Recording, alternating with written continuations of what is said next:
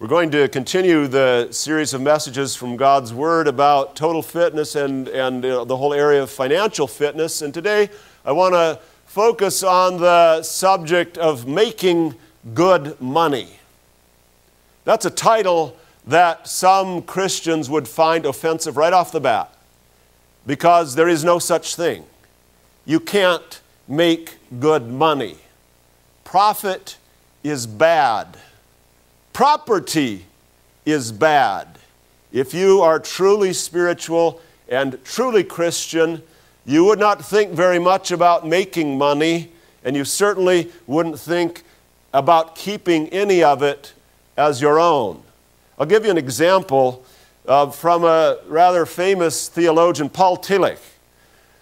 The effect of the capitalist system upon society and upon every individual in it takes the typical form of possession, that is, of being possessed. Its character is demonic. Any serious Christian must be a socialist, because you don't have possessions. They possess you. It's like demon possession if you have any property of your own, because if you have property, your property has you. And so not everybody would agree with that statement, but there are Christians who, even if they wouldn't agree with Tillich that property always possesses you like a demon does, they would nonetheless feel a little bit grubby about going out and making money or about having it, and they have an uneasy conscience because they know that Jesus told a rich young man to sell what he had and to follow him. They know that the Bible says the love of money is the root of all kinds of evil. They know that Jesus said, hey, it's hard for a rich man to enter the kingdom of God. So riches or the creation of wealth or the earning of money seems like, well, maybe kind of a necessary evil, but still an evil. And so you go out there and you chug away at your job and you spend an hour or two in church on Sundays trying to feel close to God, and then you do that miserable money-making thing because you got to make a living somehow and you got to eat, but yeah, it's a dirty job and somebody's got to do it. And so we cut off a vast portion of our life, of our work hours, of the way that we earn and invest, and of the things that we own, and we may feel somewhat guilty about them, or we may just turn down our hearing aid when we hear what the Bible says about some of the dangers of wealth. And it is important to have an understanding of wealth that is a biblical one. Socialism has been tried and found wanting. Everywhere it has been tried, it has resulted in government oppression, because it says no person owns anything. Government owns everything.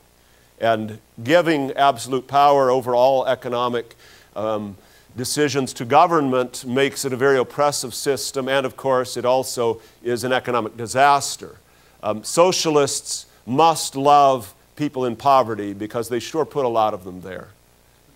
They have, over the course of history, wrecked the economy of every society where it's been tried. So the concern of socialism, nonetheless, socialism seems to spring up again and again. And where does it spring up? Where there are vast inequalities of wealth, where some people don't seem to have much opportunity, or where they resent the differences in income. So there's never going to be a shortage in the market for socialism, because there are always going to be people who are disadvantaged and cut off from opportunity. But that doesn't mean that the making of money or the owning of property is always a demonic thing. We'll just look at what some of the Proverbs have to say about wealth, and then what some other scriptures do. It says, honor the Lord with your wealth and with the first fruits of all your crops. Just notice your wealth, your crops. Whose? You actually have wealth. You actually have crops. The assumption of the Bible is that you're going to own some things. And when you own those things, then you're to honor God with those things that you own, with the result of the labors that you've produced. And when you honor God with the things that He's given you, then your barns will be filled to overflowing and your vats will brim over with new wine. If you're wise, the Bible says, with me wisdom are riches and honor, enduring wealth and prosperity. My fruit is better than fine gold. What I yield surpasses choice silver. I walk in the way of righteousness, along the paths of justice, bestowing wealth on those who love me, and making their treasuries full. The blessing of the Lord brings wealth, and he adds no trouble to it. Misfortune pursues the sinner, but prosperity is the reward of the righteous. And you hear over and over again this sense of God blessing people who are in tune with him with wealth. When you look at some of the major figures of the Bible, you find some of them being very wealthy, and they're wealthy through God's blessing. Abraham, the Bible says Abram had become very wealthy in livestock and in silver and gold. And how did he get so rich? Well, the Lord had blessed Abraham abundantly, and he had become wealthy. He has given him sheep and cattle, silver and gold. He got rich, and God helped him get rich. Abraham's son Isaac planted crops in the land the same year, reaped 100-fold. Why? Because the Lord blessed him. The man became rich, and his wealth continued to grow until he became very wealthy. Job, this man was blameless and upright. He feared God and shunned evil. He owned 7,000 sheep, 3,000 camels, 500 yoke of oxen, and 500 donkeys. He was the greatest man among all the people of the East. And then he lost it all. And then in the end, God gave him twice as much as he had before. Job didn't serve God because of his money. He continued to serve and worship God when he had none of it. But then God prospered him again. David became very wealthy, and he said, "Wealth and honor come from you. Everything comes from you. All this abundance comes from your hand, and all of it belongs to you."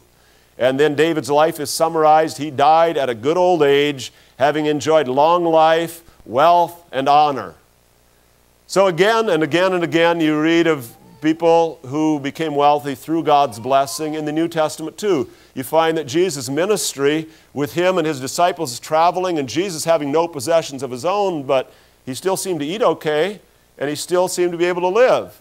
And that's explained by some of his followers provided for him out of their own resources, particularly some of the wealthier women who followed him. You find that Joseph of Arimathea, a rich man, followed Jesus and helped assist in his burial. Lydia, a seller of purple and a merchant who was very prosperous, hosted Christian worship in her home. And again, you can see that people owned stuff. And some of them owned quite a bit. And they owned quite a bit through God's blessing. And therefore, it'd be very hard to say that all wealth is always bad and all wealth creation is something for Christians to be ashamed of and to shun. Solomon, he had opportunity to ask for one thing, and he asked for wisdom. And then God said, "I will also give you wealth, riches, and honor, such as no king who was before you ever had, and none after you will have." And King Solomon made silver and gold as common in Jerusalem as stones. So that's and that was during the reign of wisdom in the land of Israel. At the same time, wealth, though a blessing from God, it isn't God. God gives riches. Riches aren't God. You use riches to serve God. You don't use God to get rich. There is a huge difference between using God to get rich and using riches to serve God. A faithful man will be richly blessed, but one eager to get rich will not go unpunished. If riches is such a good thing, shouldn't you be eager to get rich? But there's something about if your main itch is to get rich, then you've got a bad disease. Wealth seems to be a byproduct of something else, of wisdom, of honoring God, of serving Him. And if your main goal in life is to have money, you have a really, really serious problem. A greedy man stirs up dissension. You cause fights when you're always wanting more and more and more for yourself. But he who trusts in the Lord will prosper. You have that paradox. The greedy guy gets trouble, and the one who's not greedy ends up prospering. In the New Testament, it just says greed is idolatry. It's making money your God. And so people who think that you use God to get money are described in the Bible as men of corrupt mind who've been robbed of the truth and who think that godliness is a means to financial gain. But godliness with contentment is great gain. For we brought nothing into the world and we can take nothing out of it. But if we have food and clothing, we will be content with that. People who want to get rich fall into temptation and a trap and into many foolish and harmful desires that plunge men into ruin and destruction. For the love of money is a root of all kinds of evil. Some people eager for money have wandered from the faith and pierced themselves with many griefs. So the question is, what are you really eager for? If money is your number one goal in life, that is a way to fall into ruin and destruction. It'll destroy relationships and supremely your relationship with God. So just eagerness to get rich, living for money, that's your main thing, is disastrous. Proverbs speaks of people who put their trust in money. The wealth of the rich is their fortified city. They imagine it an unscalable wall. A mighty fortress is our stocks. You know, something like that maybe. The wealth of the rich is their fort. Man, if you got enough money, you can put yourself in a gated community. You can save for the future. You can seal the border. You can do everything to protect me. This is my fortified city. Well, they imagine it an unscalable wall. And Proverbs goes on to say, wealth is worthless in the day of wrath. But righteousness delivers from death. Money has its value, but saving you on the day of wrath, you say, God doesn't take bribes. You say, God, here's $1 million. Will this save me on the day of wrath? No. Wealth is worthless. So if you think that a mighty fortress is my wealth, it will not protect you from the wrath of God. Only righteousness through Jesus Christ delivers from death. Whoever trusts in his riches will fall, but the righteous will thrive like a green leaf. So riches and property is not necessarily evil, but love of money and making it your God is absolutely evil and deadly. You may say to yourself, my power and the strength of my hands have produced this wealth for me. God is talking to people who are about to prosper. They've been in the desert a while. They're headed into the promised land, and it's going to go well. And they are going to get richer and richer. And when that happens, God says, it's going to be dangerous. You might say to yourself, my power and the strength of my hands have produced this wealth for me. But remember the Lord your God, for it is He who gives you the ability to produce wealth. And that's a very striking sentence. It is He who gives you the ability to produce wealth. And it is a dangerous thing when He gives you the ability to produce wealth, just as every other good thing He gives us is dangerous. In the New Testament, it speaks of the doctrines of demons who say that marriage is bad. God gives the gift of marriage and of sexuality. And people find many ways to mess it up, and yet it is the doctrine of demons to say that marriage is bad. God gives food, lots of it, great tasting food. And it is the doctrine of demons to say that food is evil and you should have as little and as bad tasting of it as you can.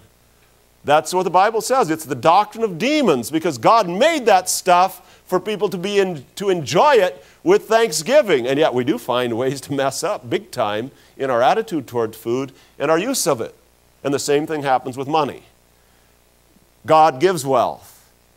And He gives the ability to produce wealth. And there are many ways to blow it and to make big mistakes in your attitude toward money and your use of money and the way that you get it. Many dishonest means of getting it. Many bad ways of spending it. And yet it comes from God.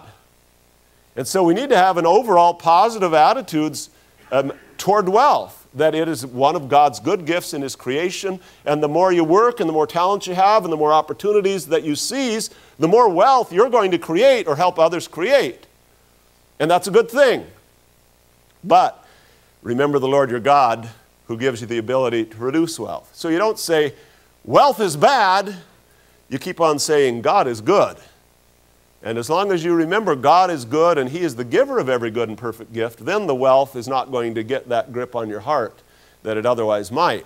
In fact, you're supposed to rejoice in your blessings. You and your families shall eat and shall rejoice in everything you've put your hand to, because the Lord your God has blessed you. For the Lord your God will bless you in all your harvest and in all the work of your hands, and your joy will be complete. Now, if God blesses you, and if your work has turned out well, and if your bank accounts are looking good, is it your duty to feel guilty about that? The Bible says you should rejoice in what God's given you. I know that can be misused, and that means, therefore, I should take 17 vacations a year to the farthest flight, spend all my money on me, and so on.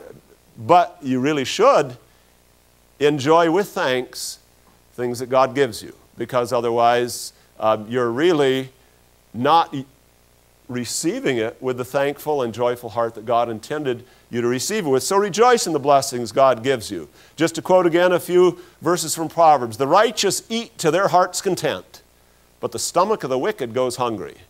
The wealth of the wise is their crown, but the folly of fools yields folly.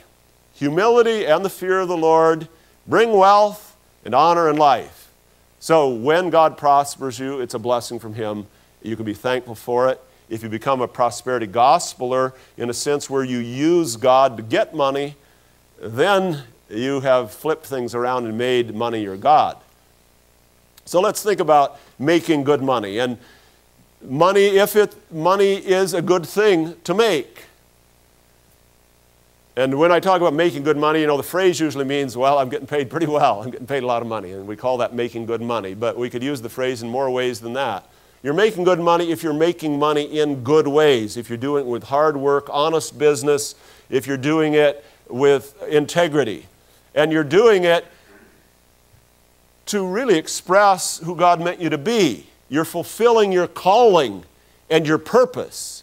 Many people make their living doing something that they're good at, something that they are helping others with, and God gave them a niche and a purpose in life, and they're doing it well, and they're getting paid handsomely because of that. And you're making money in good ways because you're giving people things that they need and things that benefit them. You're providing some goods or services. You're helping them out big time. That's why you're getting paid. If you're doing something that nobody wants you to do, you don't get paid. Okay, that's just the way it is, unless, maybe you work for a Chicago politician.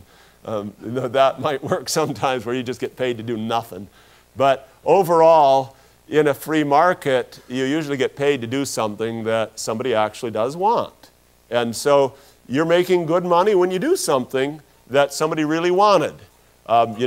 When you help some computers to work better, you're helping somebody out.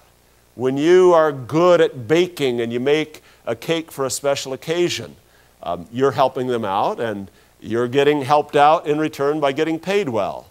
When you lay some carpet or tile or wood flooring, somebody's house is nicer and your bank account is nicer because you did something for them that they wanted. When you help somebody with their health or with their nutrition, they're healthier and you're paid. So there's just one thing after another where you can do something and you're making good money because people wanted you to do that and you helped them out. Making good money also involves the ability to pay your bills. You're making enough to live on so you don't have to mooch off other people. That's a good thing. And we'll see more of what the Bible says about that. And you're also, when you make good money, you're making money to do good for others. For one thing, when you're part of a wider economy, you're usually helping others to flourish and prosper. When you're working with a company and helping them succeed, when you're buying something in a store, you're often helping the workers in the store, the owners of the company, and others to succeed. And also, of course, when you make money and you share some of that money with those who just can't make money for themselves because of their physical limits or other problems with their health or whatever the case might be, when you're sharing wealth with the truly needy, then your ability to make money is blessing and helping others. Michael Novak, a number of years ago, wrote a book called Business as a Calling, and the subtitle was Work as the Examined and the Examined Life. And in that book, Novak says business is about creating goods and services, jobs and benefits, and new wealth that didn't exist before. That's important to understand, by the way, because some people say there's a total amount of wealth in the world, and it is the job of government to divide it up and divvy it up equally. But that is an incorrect and economically ignorant way of seeing things. There isn't a limited amount. Oil is worth nothing until people have changed it into... Oil sat around for thousands of years being worthless. Silicon was always there and sat around being worthless till somebody figured out how to make computer chips out of it. There are a good many things in the world where God has given resources and given us abilities, and when people use those abilities and those resources, they suddenly have a capacity to do things they previously couldn't, and wealth is created and expanded. So business is about creating goods and new wealth that didn't exist, and we didn't give ourselves... Novak is a Catholic Christian writer. He says, we didn't give ourselves the personalities, talents, or longings that we were born with. When we fulfill these gifts from beyond ourselves, it's like fulfilling something that we were meant to do. And the classic title of that is vocation or calling, where we just have abilities and opportunities and the way that we're put together. And you find something that really clicks for you. That's a very exciting and fulfilling thing. It's a sense of having uncovered our personal destiny, a sense of having been able to contribute something worthwhile to the common public life, something that wouldn't have been there without us, and something that we were good at, and something we enjoyed. It's important to have a biblical understanding of work and of wealth because God meant you to rejoice in carrying out your calling and to be able to make a living through doing so. Another thing that making good money will do is it helps you pay the bills. You say, well, that doesn't sound like the most spiritual thing in the world. Well, no, it's not the most spiritual thing in the world, but if you don't do it, you're worse than a pagan. Okay, so you may not have risen to be the most spiritual thing in the world, but if you refuse to do it, you may be sinking below the lower pagans. If a man will not work, he shall not eat. We hear that some among you are idle. You know, if you read the book of Proverbs, I have, I think, 15 slides of statements from the book of Proverbs that I didn't put in this sermon that maybe I'll just read for you sometime. What it says about the sluggard, the lazy bones. It ain't pretty. Okay, we'll just put it that way. Proverbs has zero good to say about those who are idle. And the New Testament had some people saying, well, Jesus could come back any time, and we'd hate to waste a lot of work if he's just going to show up anyway. So the apostle said, such people we command and urge in the Lord Jesus Christ to settle down and earn the bread they eat. I will give just one quote from Proverbs. The leech has 2 daughters. Give, give, they cry. You want to be a leech? You want to be a little blood-sucking critter? You know, like I said, paying your own bills is not the height of spiritual achievement. But let's face it, being a blood-sucking leech isn't exactly being a saint either. He who robs his father or mother and says it's not wrong, he's a partner to him who destroys. And here, it's probably not just talking about ripping off your mom and dad, but sometimes when mom and dad are elderly and weren't able to care for themselves anymore, Jesus even talked about that. He said there are people who don't want to help pay mom and dad's bills when they get old, and they say, it's Korban. I'm giving it to the Lord. And Jesus says, you're supposed to honor your father and your mother. That's one of the basic commands, and you're breaking the command of God to just do your own thing. And the Apostle Paul says, if anyone doesn't provide for his relatives, and especially for his immediate family, he has denied the faith and is worse than an unbeliever. So again, a blood-sucking leech who denies the faith is not one of the world's great achievements in the spiritual realm. You know, we can talk about the importance of prayer and Bible reading and activities we consider more spiritual, but paying your own bills when you have the ability to do so is a very important thing. And if you have family members, not just your parents, the apostle says if a widow has children or grandchildren, these should first learn to put their religion into practice by caring for their own family, and so repaying their parents and grandparents, for this is pleasing to God. If any woman who is a believer has widows in her family, she should help them and not let the church be burdened with them, so that the church can help those widows who are really in need. There are people who are really in need. And the Bible's process of handling that is to say, well, are there any Christians in the immediate family? They ought to just help with that. Because there are people who have great needs who also don't have many relatives. And so the church can really kick in and help them. But if you've got somebody that you could take care of, then do it. And that, again, is one of the purposes of making good money. It helps you not to mooch off people needlessly. It also helps you to provide for those who are within your domain and realm of care and responsibility. So, paying your bills. It's not the loftiest spiritual achievement, but it's kind of a bare minimum to keep you from being worse than an unbeliever. Then another thing about making good money is you're helping people out, you're paying your bills, you're fulfilling your vocation, and you're lifting others up very often in the process of doing business. Edward Johnson was the founder of Fidelity Investments, and I know a couple of others of the early pioneers in mutual funds. They made money doing that, quite a bit of money. And yeah, the thing that excited them was not just the ability to make a ton of money at it, because there was a time when the only people who could invest in stocks and bonds were people who were multimillionaires, because you couldn't be sinking a whole bunch of, your little bit of life savings into one stock that could go belly up. And the millionaires, of course, had enough that they could buy stocks from a whole bunch of different things and diversify. The mutual funds made it possible to invest in many different stocks, and it would be a whole pool of money, and you could invest and have some of the same advantages of those big, rich investors. And so Edward Johnson, who founded Fidelity, said it's a real thrill to try to give the small investor, of which our companies are mainly comprised, as good a job of investing as the big man gets.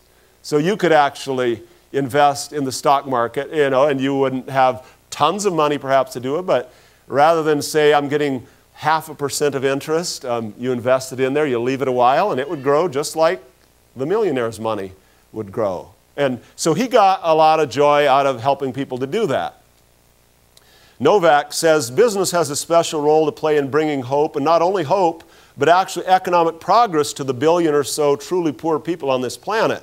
Business is, bar none, the best real hope of the poor. You say, boy, that sounds like a gung-ho, economic type person. But he says business is the best real hope of the poor, and that's one of the noblest callings inherent in business activity, to raise up the poor. You very often will see in movies that the rich guy, the business tycoon, is the villain. And no doubt there are villainous tycoons around and villainous heads of big corporations. But just whom do you think generates wealth for people in the first place? A lot of questions are raised about people misusing wealth or exploiting things and the need to make everybody equal. But there are people who are good at creating wealth, who start stuff and who launch companies and enterprises that hire people and who expand things. Now again, the ability of people in poverty to be helped. What can help them? Well, there are different approaches. One is, we should tax the rich more and then use tax money to help poor people. And there's a degree to which that's true. People who have benefited more from an economic setup can perhaps give more, and then some of those who are unable to care for themselves can benefit from some of that. You also might take the approach, well, who ought to really be helping those who are in need are the Christians. The churches ought to be doing more. The churches ought to be generous with those in need. And so we should. We should, when we have surpluses of wealth, be ready to help those who are homeless, who are hungry, who can't provide for themselves. But the best way to help the most poor is for there just to be more opportunity in the first place, and for them to have opportunity to earn their own living. And so government redistribution at times is worth doing to a degree. And certainly church charity and Christian generosity is important. But China and India have had more people come out of poverty in the last 30 years because of economic development than because of any amount of redistribution or charity that ever happened. So I'm not knocking all taxes or saying that all charity ought to be eliminated, but the role of making good money and creating good companies and launching good enterprises is, if you care about the poor, one of the best ways to help them. If the huge numbers of the poor in the world are ever to lift themselves out of poverty, they need people with ideas and capital to invest in creating the industries, jobs, and wealth that give the poor a base to build on. Opportunities and jobs are more valuable to them than handouts from a government that treats them like serfs. That's why there may even be moral components sometimes to trade policy. I'm not going to say what trade policy is the best. I am saying if your trade policy is aimed only at preserving your advantages and your wealth, then perhaps you want to re-examine it again. The ability to create wealth is a gift from God. The guy saying this is Ron Sider. Some of you might know who he is, others maybe won't. Ron Sider is a guy who's given his whole life to helping poor people. He wrote a book, Rich Christians in an Age of Hunger, in which he spoke of how we're so wealthy and we're not helping people who are in need nearly as much as we should. And he's right. And that's where his heart is, helping poor people and sometimes telling rich people, now you gotta get with it and do more. But Ron Sider, having believed all that, still says the ability to create wealth is a gift from God. And God has blessed humans with awesome power not only to reshape the earth, but to produce new things that have never been. Jesus' parable of the talents sharply rebukes those who fail to use their skills to multiply their resources. Just, responsible creation of wealth is one important way persons obey and honor the Creator. So, to create wealth in a good way is part of your duty before the Creator. One of the ways you honor God. So when you go off to work tomorrow morning, you don't say, oh, now I'm off to that kind of unspiritual, grubby business of making a living. You say, yahoo, I'm going out to create some wealth. I'm going to create some wealth for me. I'm going to help to expand and create opportunity for other people. If you're somebody who starts a business or runs a business, you're blessing other people. And so that's an exciting and wonderful opportunity. Your entrepreneurial energies, says George Weigel, have made jobs available to others. Your success has meant success in investment, in employment, in personal satisfaction. He's talking to big-time companies here, for thousands of your employees and shareholders. Through the tax system and through your philanthropic activities, you're making a significant contribution to the common good. So he says, you're doing all of the above. You're expanding the economy and you're paying taxes. So if taxes are doing some good, then you're doing that. If you're giving generously, then you're doing good through that means. So you're multiplying success and helping people in a lot of different ways. So the reason I'm saying all this is that we want to have that sense of enthusiasm and gratitude and blessing when we go out there to make good money and then use it for God's glory.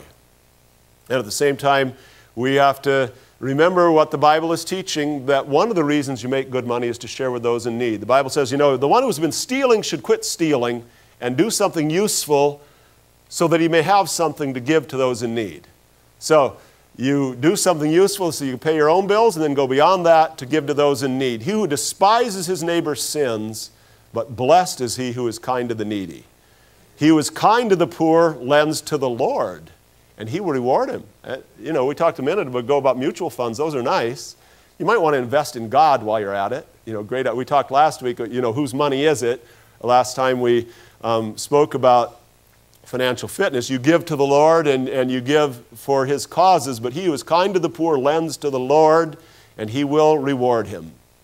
He who gives to the poor will lack nothing, but he who closes his eyes to them receives many curses. So again, if you're making good money, one of the things that makes it good money is the fact that you're willing to use some of it to bless others when God gives you more than you need. So, make money in good ways to fulfill your calling and purpose. You're providing desirable goods and services You're making a good amount so that you can pay the bills and not mooch off others and be one of those two blood-sucking leeches that says, give, give. And you're making money to do good for others by helping others to flourish and prosper, expanding the economy, hiring them, giving them opportunities, and sharing wealth with the truly needy who can't provide for themselves. And so for all these reasons, the Bible encourages us to be people who welcome God's blessing of wealth, who pursue God's will. Sometimes if you have a special calling, you will forsake all wealth and do something else that doesn't pay just because it needs doing and because God called you to it. Sometimes if you live in an unjust system, you can work your tail off and not have it pay off hardly at all. You'll be a slave. The Bible says even if you're a slave, whatever you do it all for the Lord because you're serving the Lord Christ. But in a just system or in a somewhat just system, there is the opportunity to make good money and to bless others through it. And that's a part of financial fitness, the ability to generate wealth and to share it. Let's pray together. Dear Father, we praise you that you are a great God, that you are more precious than all the wealth of the world. We praise you too, Lord, that when our wealth could not do anything to rescue us from your wrath, you gave your precious Son and his priceless blood for our salvation. We pray, Lord, that we will seek first the kingdom and your righteousness, and that as we do that, then we'll also take responsibility for the abilities we have, for the opportunities that come our way, and to receive any wealth that you provide as a blessing from you with glad hearts and with generous hearts. We pray, Father, for our own church and for those who are in it. Some, Lord, who may feel frustrated in their work or in their employment opportunities. We pray that they may have the ability to really put their talents to work in the right setting. We pray, Lord, for those who are involved in businesses and various endeavors and ask that they can work with their whole heart as for you. We pray for those who may have a dream of starting up a business of their own or doing something like that, that they can understand what's the right timing and how to do it well and how to do it to your honor. We pray, Lord, that each one of us in our own way may honor you with our wealth and receive it as a blessing and gift from you. Father, we pray that you will help our nation and our world too. We know that there are many hard decisions that are made by leaders. Some of them, Lord, are maybe designed to perpetuate inequality or injustice. And we pray, Lord, that you will bring about just a greater prosperity for people in parts of the world where there's so much misery and hunger still and lack of the necessities. We pray, Lord, that where we have opportunity to help in various ways, you will make us faithful to you and to them. We ask this in Jesus' name.